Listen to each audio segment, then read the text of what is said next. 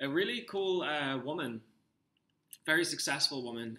She recently gave me this book, The Secret, and I just want to know, like, have you guys read it? And if so, is it worth reading? Of course, it's not worth reading. There is no secret. There are no shortcuts. It is hard work, hours of study, learning from the past, doing what others will not do. Read Ray Allen's blog post to get the fucking chisel of what I'm talking about. Like, I was recently forced to watch Fantastic Beasts. It's a new movie from the Harry Potter lady, J.K. Rowling, and it's at the cinema now, where the magic creatures run around New York City. And the movie was a bit shit, but all I could think is half of the traders that I'm learning with should be a part of this movie. Living in a suitcase in a magical world with giant animals where money is given to them for pressing buttons, doing no work against fucking sharks in the market. Okay, so look, what's up? What's up, guys? It's great to be back with you in December, and it's getting into the holiday season, so a very early Merry Christmas, Happy Thanksgiving for you guys. I know that you kind of had it a couple of weeks ago. How's the week been? I mean, I broke even last month. How's it been? Honestly, probably one of the worst weeks I've ever had. And it's a mix of maybe getting a bit overconfident through becoming break even, and it's also like sometimes. Like, honestly, at times, I've felt like Oliver Twist, like, begging for more plays. And I'm just not there yet. I'm $110 down. Overtraded a lot, made a lot of stupid plays. Some of the worst that I've ever done, which you'll see in this video. And it's just like I'm not there yet. I'm not there yet. I thought I was there yet. I was like, oh yeah, I'm so good. But with knowledge, you'll get more and more successful. And like, back in the day, like, I used to like randomly buy a stock and kaboom, like Steven bought it, so it goes red and it drops 10 or 20%. And then I started catching the stocks on the uptrend, but I'm not always picking the perfect stock, and I'm losing maybe 1-2%. But when I do pick the right stock, like, I make it. And the fucking Christmas miracle, the Christmas miracle here is that I've made about 7 trades and I lost 6 of them, and I'm only down $110, and that comes from cutting losses. And yeah, I mean, it's just being a bit more choosy with the plays. You'll hopefully only see 3-4 trades next week, because I really want to be more disciplined with the trades that I'm picking. And honestly, like, the most important lesson, it's detailed in Cora and BNSO, I think, and you'll see it in the trade, and it's, you've got to respect support and resistance, and you've got to respect volume. And sometimes you don't need to respect support and resistance if it's such a low float and there's such high volume. But you've got to, like, work out what you want to prioritize. And that's, I learned a huge amount this month. I still think I can turn break even or become profitable because I cut my losses so quickly. And I mean, in Tim's words, it's like refine, refine, refine, optimize, optimize, optimize. This is not impossible, and it's not impossible for you either. And even if you break down the word impossible, it means I'm possible. So, like, I'm very fucking amped up, very pleased. I mean, I did kind of lose me shit this month after losing 6 trades in a row and think, I'm just going to trade cool because I'm cool. But it's not fucking cool to trade cool. And that's a whole nother story, but you'll see it in the lesson. And I just want to detail this. So, yeah, I mean, let's get to the trades. Just one last thing. You can follow me on the different social channels. Profit.ly. I'm trying to be one of the top 10 most popular traders on there, and I'm very close. I'm like 19th or 18th. So follow me, Junkie87, to see all the trades. I update them all there. You should too. I recently wrote a blog post about this. Twitter, Junkie87, Snapchat, Junk1987. I trade live there. StephenJohnsonStocks.com. A lot of blog posts on there and on Profit.ly if you check Junk87. But I just want to leave you with the fact that, like, I will not stop trading and not stop learning, like, because I'm a doer. Like, I'm a doer, and I do things, and, like, I will fucking I will become a successful trader. I will fucking die trying, because for me, like, I can just see the vision so clearly, and you can do it too. And if you fucking lost at all of this stuff, I learned through Tim. I learned through Tim's challenge. I was losing 30-40% a month. I joined Tim's challenge, and now I'm pretty much break even month on month. And the only reason I'm not is because I kind of broke the rules. Tim's challenge is fucking awesome. The webinars and the DVD content will bring you into break-even profitability, or at least it has for me anyway. And if you do the preparation and work, it will for you too. Silver's cool as well. You need to see what Tim's trading to kind of learn, and you need to get the video recaps. And people are like, oh, there's lots of video recaps, but what else? And I'm like, it's not just the video recaps. Like, you need to like follow the watch list religiously. And you need to be in the chat room. That's the whole point, to see what trades are breaking out. So please click the affiliate link. A couple of you guys have already joined the affiliate program. It helps me because the sooner I make more affiliates, the more money I have, and the more I can put in my account. And eventually, maybe one day I can trade full time. So I really appreciate it. And that's it. Just enjoy the trades. Enjoy the trades. Enjoy the journey. And guys, like, I don't know how else more times to say this, but you live once. It's one life. Don't work in a shit job your whole life that you don't like. Like, I'm lucky. I really enjoy my job. I work in advertising and it's fucking epic. But if you work in a job that you don't like, fucking study day and night until, like, you can sleep when you're dead. Sleep when you're dead. But just work hard and get out of that shit job. Very quick recap. Just looking at a couple of the trades overall. I mean, if you guys are interested, I can show you guys very, very quickly where I'm at for the month. Don't want to labor on it too much, but yeah, I mean, $110 down in the first week. I've traded more than this. I've traded about 8 and I've won like 1, so my winning percentage is way lower than it normally is, even across the last few months. And it's a little bit of bad luck, a lot of over trading. I can just quickly talk you through the trades. But you'll see a lot more in the videos. I pretty much over traded this week. And it shows, like, NVCN was a good trade. Cool was ridiculous, shouldn't have been in, there's no catalyst. FNMA, there was no catalyst, it had no long-term chart set up. BNSO was a chat room pump, but I don't regret this. I just fucked up the order a little bit because it was a technical breakout and a strong cup and handle. Cora, I don't regret, but it was a tiny loss. FNMA, I got trapped in the stock. I shouldn't have played it. ASNA, yeah, I mean, it had a catalyst. I don't regret it. But really, the only stocks I should have played, forget that both of the FNMAs, they wiped each other out. The only stocks I should have played was ASNA and NVCN. The rest I shouldn't have bothered with. So on the whole, if I'd have traded normally, I would have been up $20 and had a 50-50 win ratio. And I would have probably not been so scared, so I would have held NVCN longer and I could have made maybe $200, $300.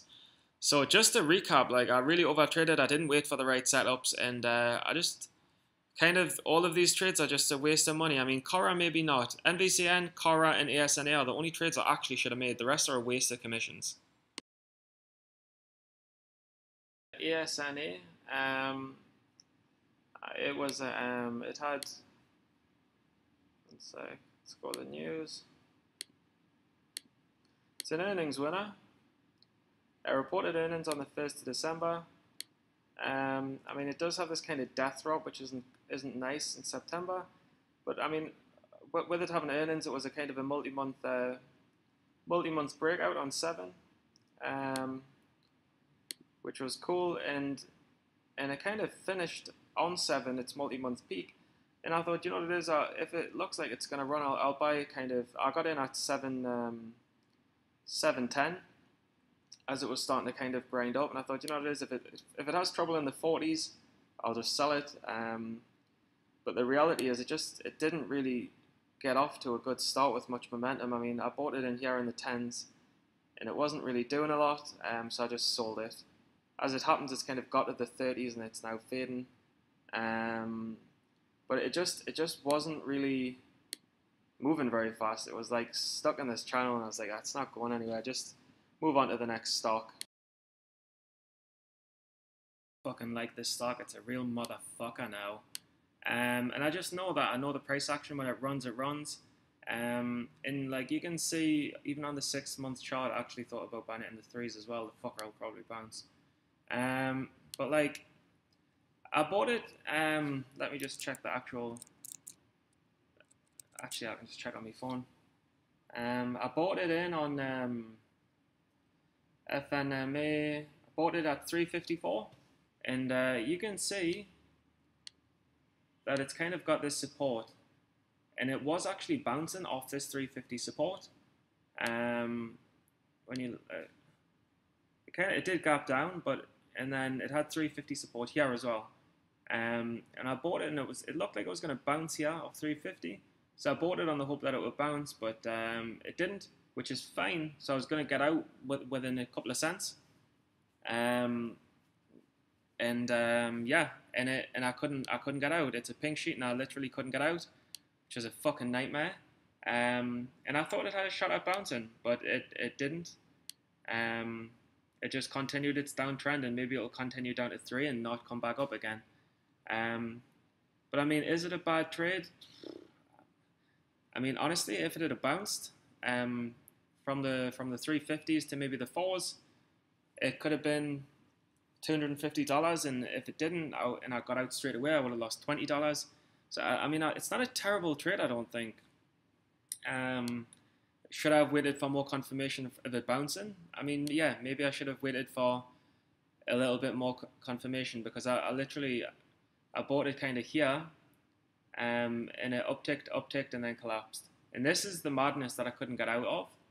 And maybe I should have waited, but I mean, you're losing money. Like, I'm losing 20 cents a share if I wait any longer. So no, I don't think I should have. I just won't play a pink sheet anymore, and that's pretty much it. As an innings winner from way back when, I'd imagine probably around the 14th, because it's when it had its run. I mean, for me, it's got a lot of support. Again, dip buying just didn't work today, and it's weird because the markets are up, so I thought it would have a better chance. Had support in the kind of the 9s. Let me see where I bought it. Yeah, and I mean, I guess let's have a closer look in. This is not where I bought it. And then on the kind of the 2-day chart, sorry, if we look at the 2-day chart, I was more interested in its previous day support, which is more here. And I was just thinking, I'll just try. I know in the past it's kind of gone red to green. I thought I'll just try and dip by it, and I saw it dipping up, and I caught it in the 60s around here. I caught it in the late 50s here, as it was kind of dipping back, and I thought, it might have a shot here. Didn't quite catch it at its lows of the 40s, although maybe one or two people did. But I caught it on this way back up, and it tested the kind of the 980s level, which was kind of the high here and the high here. And I thought, this could break out, and it might run like maybe to 10, or it didn't have resistance till about 10 after that. But it just couldn't, so again, I sold for a $5 loss. I mean, again, with a higher stake, it wouldn't have been a loss if I'd got out a bit earlier and didn't be so patient. But I thought it was consolidating for a while, so I thought, like, I'll give it a chance. So this is the bounce. This is about when I got in, when I got the confirmation. This is when it started trying to test the 975 breakout level. Consolidated for a while and failed. Yeah, I mean, I wish I'd maybe... It doesn't matter, like, I got out in the late... Tried to get out a bit earlier, but again, I couldn't get executed. But, I mean, yeah, it's difficult to say. I mean, 3 trades, I don't think there's any major mistakes in any of them. This is BNSO, and just to give you some context, it's a cup and handle, which is a really strong chart. It was a multi-year breakout. I mean, it's not on any news, but I think the chart speaks for itself.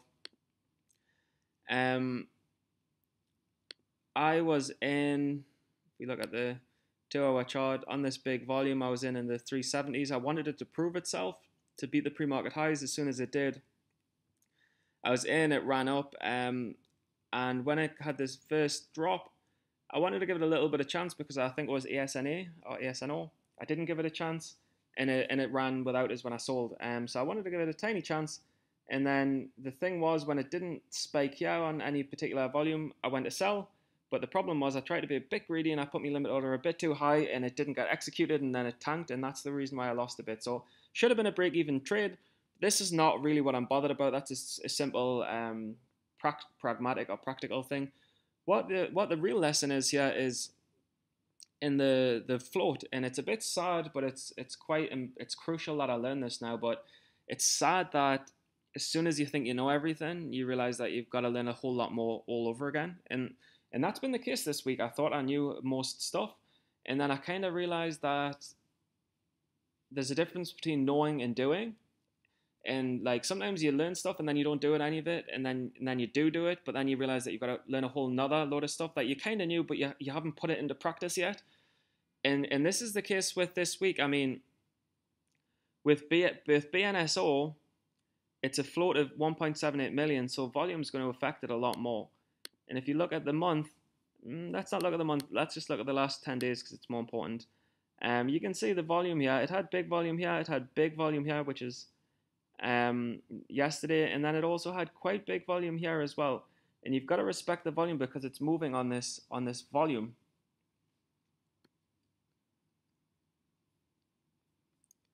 And then if we just look at the 2-hour chart, I mean, when it has this huge volume here, like I say, it's bigger than yesterday's volume. It's bigger than yesterday's morning volume when it ran.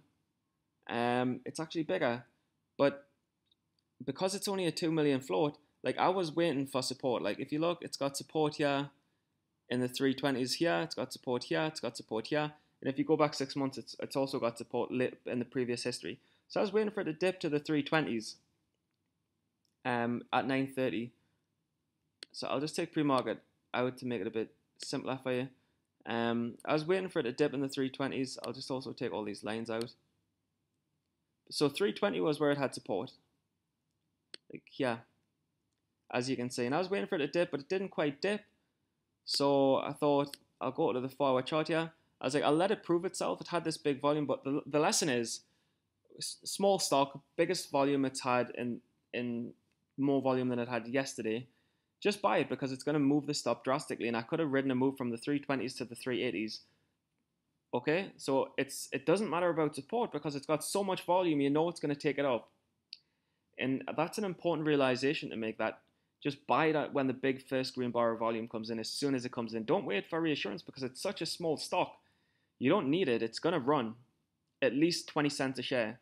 And if it doesn't get a second green bar of volume, just get out. But the move was from the 320s to the 380s on the first bar of green volume. Now that's fine for BNSO because the volume is a good enough indicator that you don't need to wait for the support, in my opinion. But on a stock like CERA, not waiting for the support is a mistake. Because like you can see on maybe this, it's crashing today, but if you look on a 5-day chart, its support, I mean, I was like it has support pretty much in the 940s. And yesterday I'll again lost money. You can see it's got support in the 940s here. It's got support in the 940s here. It fell through support today, but let's not pay attention to that. But my trade was right here in this green candle here. I watched it kind of, it spiked a little bit in the morning. Let's go to the 2-day chart now. Actually, it's going to be easier to see.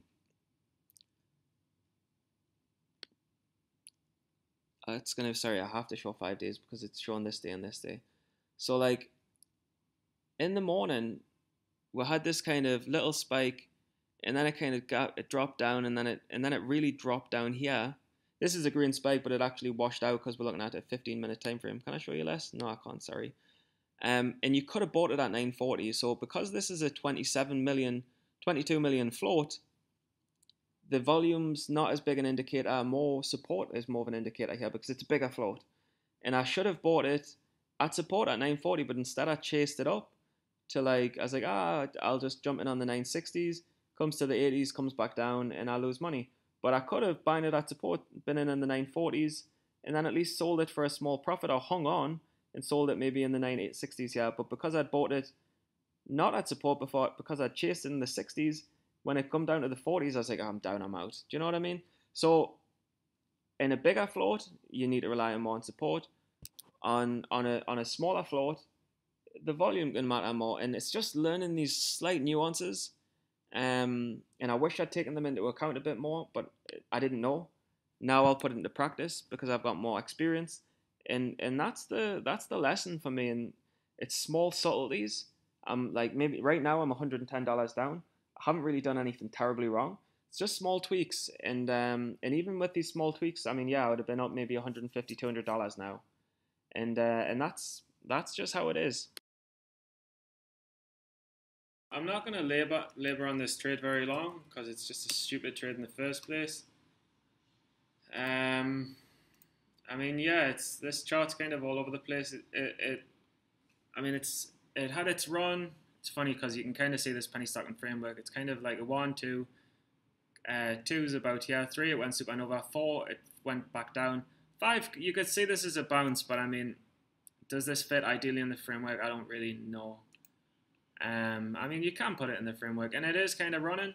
Um, I got a bit scared. Let's have a look. I got a bit scared. I bought it in the 398s and sold it at 403. So I bought it around here when it was kind of breaking the high of the day. And it ran up to about 4543, and I sold it at the perfect time. I know this stock is fucking tricky to get out of because it's a shit little degenerate pink sheet. Failure fucking bank. So I sold on the green candle because I was too worried about getting trapped back in it again. And it was a couple of dollar loss, nothing. And yeah, and it's done nothing ever since. So I mean, I went for it. Got out when it was safe to get out. Not really any regrets. I mean, whatever. I didn't really lose anything. If it could have gone up more, who knows? With a bigger position, I would have beat commissions and took more profit. It's not a terrible trade. It's just a fucking whatever trade.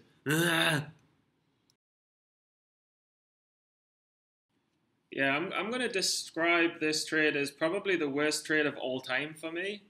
I'm looking forward to seeing where it is now, actually, because I haven't looked since. Yeah, it's fucking tanked, and I'm not surprised it's tanked. I was in the, I was in the, I was in the 593s now at the 575s. So like a fucking retard, I was chasing it all the way up here, and it came up to around the sixes, and as it come back down, I got out, and it's an absolute piece of shit junk company, and that's why it's trading right back at the fours. And anyone who is degenerate enough to fucking have stayed in this, they've lost because it's up on no news and it's a stupid shitty stock. Um, and it's a perfect spike to short. Maybe it's the type of thing Tim Grittani shorts from suckers like me being fucking degenerate gamblers. But I mean, it was a breakout. It was up quite a lot on no real news. And I was just sick of losing trade after trade after trade. So I was like, you know what it is? I'm just going to take a chance and chase this. And I just got out as fast as I could when it started to drop because, like a degenerate, I got in at the worst possible time, like all the other degenerates. And yeah, it's probably the worst stock I've ever traded in my entire life. And it's not because it was the biggest loss. It was because with the knowledge that I've got now and with the experience, it's fucking retarded that I did this. So I'm just gonna leave it at that. It's a retarded mistake. This is just basically the best fucking stock you can possibly pick. And let's have a look. I'll let it show you so you can see what I mean. And this is NVCN, and it's literally just made, it's dropped down to red, but it literally just made this red-green move. You can see on the level 2, it's got a lot of support, so it's going to push through. But this red-green move, I mean, literally, I can tell you when. I was in on the, let's have a quick look. Sorry, guys. Sorry. Like, I was in this 189 and out at 197. So, I mean, let's just look at the chart first. It had this crazy run, which we all know about. I think it was on a contract with Boston something. It was like a technical lab company or a research lab, but a well-known company for such a small stock. The shares, let's just say the float. Yeah, I mean, it's got a pretty big float considering how much it moves. But I mean, equally, it's traded 11 million shares today, so it's traded like a fifth of its float. So it's not much of a surprise. But yeah, I mean, it's it had this run, and then we can see that, I mean, it obviously, maybe there's a little bit of support in the twos, and it was just above the twos. But what's more important is the kind of the intraday support. It didn't do anything yesterday, but then what was interesting here was it fell and then it was holding support, and we know this stock's volatile and we know it's really far down off its highs, so you can expect a kind of a bounce here. So I was in the 87s.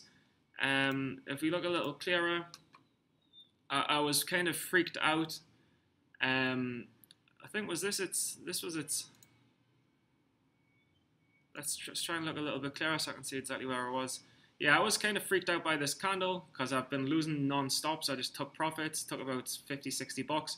And then it had this kind of coiling action before it had another spike, dropped a little bit, and then this is really the cool move, the red-green move was here. And I think you could have bought it for the red-green here, and you could have made from 95 to 215, 20 cents a share. If I'd have held on from the 80s, I would have made 40 cents a share, which is 20% on $2,000, which is like $400. And it just shows you that the plays are here if you can find them and you can see them. I mean, on the long-term chart, it doesn't really look like a lot. It's like the first down day could be a short. Like a lot of people think, it's the first red day, it's a short. But on the flip side, it's washed out and it's holding support. So with a bit of momentum, maybe you can run red-green and it's not going to be a short for another day. So it's really tricky. There's a lot of nuances, and it made me realize, honestly, like, I thought I knew a lot about the market. I don't. I know maybe 20% of what the real top traders know, or even the good traders know. I know about 20, 30% of what they know. I've got so much more to learn, and I've got so much to learn about, because each stock's got its own personality. And I just had a really bad week. It's a fucking miracle I only lost $110 this week, because I lost like 7 straight trades in a row. But you've got to wait for the plays. You've got to be patient, because like I say, I mean, this is coming down. I mean, really, this is which is the first red day? Let's have a look. This is the first red day. So this could have been a short, but when it's basing, it's not cracking. I guess the price action looks a bit volatile. Now it's ran red-green. What a move to capture from the 85s to the 210s. Just shows you the plays are there. You've just got to find them, and you've got to wait for them, and that's basically it. I'm just glad I took some fucking profit, and I'm not a complete fucking loser, like. And yeah, I mean, I'm not quite there at trading yet, but I'm better at other things. Like, I'm good at tapping girls and I'm good at drinking, but I need to get better at trading.